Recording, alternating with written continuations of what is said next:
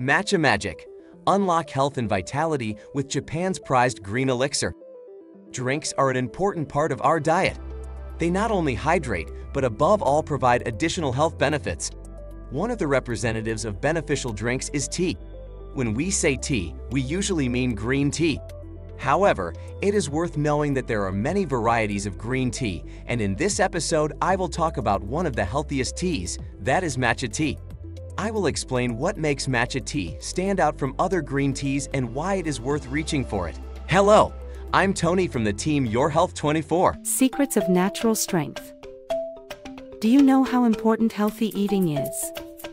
Every day we make choices that affect our health and well-being. Imagine a life full of energy, strength, and vitality. It's all thanks to healthy, flavorful dishes that provide essential nutrients. Join us on an extraordinary journey of discovering healthy flavors that will change your life for the better. Don't wait, start your adventure with healthy food now. At the beginning, 2 words about what matcha tea is. Well, it is a tea whose leaves are obtained from the same plant as other types of tea, including black tea and other varieties of green tea. The plant in question is a species of shrub called Chinese tea, which is Latin for Camellia sinensis. The difference between regular green tea and matcha tea lies in the different growing conditions. Well, in the case of matcha tea, the bushes from which the leaves are obtained are sheltered from sunlight for about 3 to 4 weeks before harvesting. This, in a way, determines the formation of compounds present in tea. In addition, matcha tea is in powdered form. This means that by brewing it in water, we consume it whole. This is not the case with other teas. For example, none of us eat the leaves from the tea infusion, and they usually contain more valuable compounds than in the infusion itself. What I just said makes that when we consume matcha tea, we provide much more biologically active compounds than when we reach for ordinary green tea.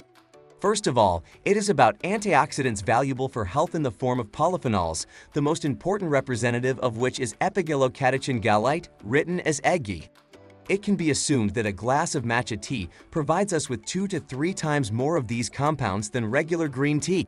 As this ingredient is primarily responsible for the health properties of tea, it will not be an exaggeration to say that matcha tea is healthier than leafy varieties of tea. Now that you know what the differences are between matcha tea and regular green tea, I will now discuss its health properties.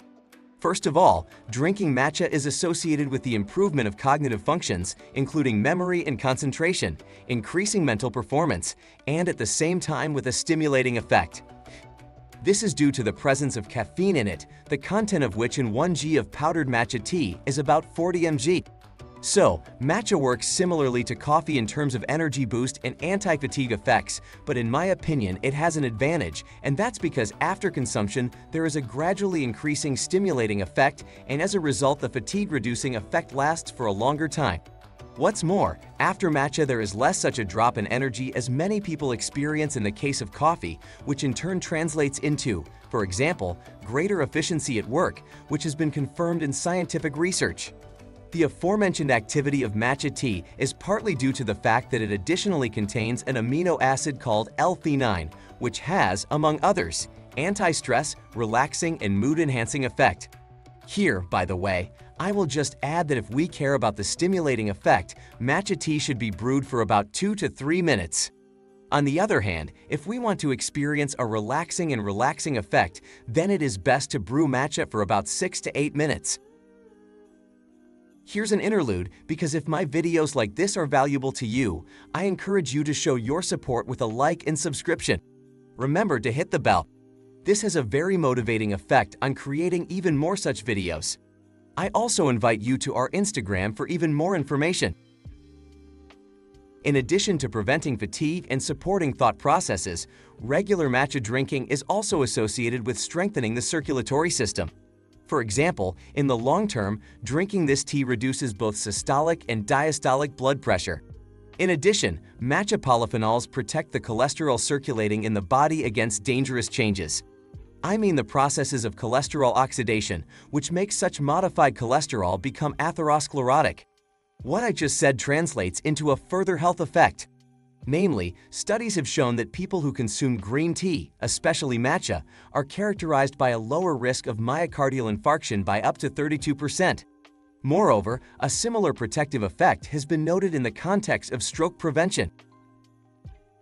When it comes to matcha, it is impossible not to mention its anti-cancer properties.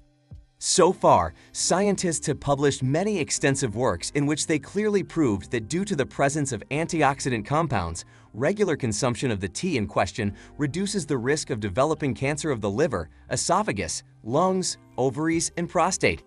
I mean lower morbidity, even at the level of about 20–40%. Cancer prevention can be achieved with just 2 cups of matcha a day. It is also worth mentioning that in green tea we are dealing with diuretic ingredients, and this results in the fact that people who decide to drink this tea have a lower risk of kidney stones. Taking advantage of the break, I would have a small request. If any of you would like to contribute to the development of our community on this channel, all you have to do is click the subscribe button under the video and then the bell that will appear next to it. Thank you in advance, and I'm back on topic. Our tea is also an ally of our liver. I came across the results of studies that showed that the supply of high amounts of catechins present in this product results in a beneficial reduction in the level of liver enzymes, such as ALAT and AST, in patients with fatty liver.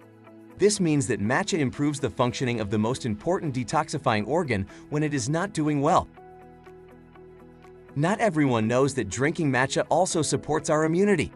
For example, researchers have noticed that the antioxidants present in it stimulate the activity of immune cells, including the so-called NK lymphocytes, known as natural killers. And such their activity is reflected in the form of specific clinical effects. In order not to be groundless, I will say that in 2021, researchers published an extensive scientific study in which they confirmed that the consumption of the aforementioned tea reduces the risk of influenza and upper respiratory tract infections in general by about 30%. What's more, scientists have noted that the supply of catechins present in matcha results in a reduction in the duration and severity of infections in people who are already struggling with them. Therefore, reaching for matcha in the autumn and winter seems to be a very good solution. Here's more: is green tea healthy for men? My small comment regarding the recently repeated erroneous information that green tea castrates men, implicitly causing a dangerous decrease in testosterone levels. Well, the propagators of untrue news give the results of low-quality test tube tests as evidence. However, unfortunately, they failed or simply did not want to reach higher quality studies conducted with the participation of animals and humans, which showed that green tea may even slightly increase testosterone levels or simply regulate its concentration, i.e. in people with low levels, it causes its increase, and in people with too high levels, it favors a mild decrease. Now 2 words about how to consume matcha. As I said, if we want a stimulating effect, we brew it for up to 3 minutes. If we want to take advantage of its relaxing properties, then we brew for a minimum of 6 minutes, but we never use boiling water for this purpose. Due to the fact that matcha tea is in powdered form, apart from infusions, it can be added to many different products. I mean, among others, natural yogurts, cocktails, or ice cream. Some people also use the mash in baked goods, including cakes and muffins. I am curious if you have ever tried matcha. Let me know in the comment. Thank you for your attention and see you in the next episode.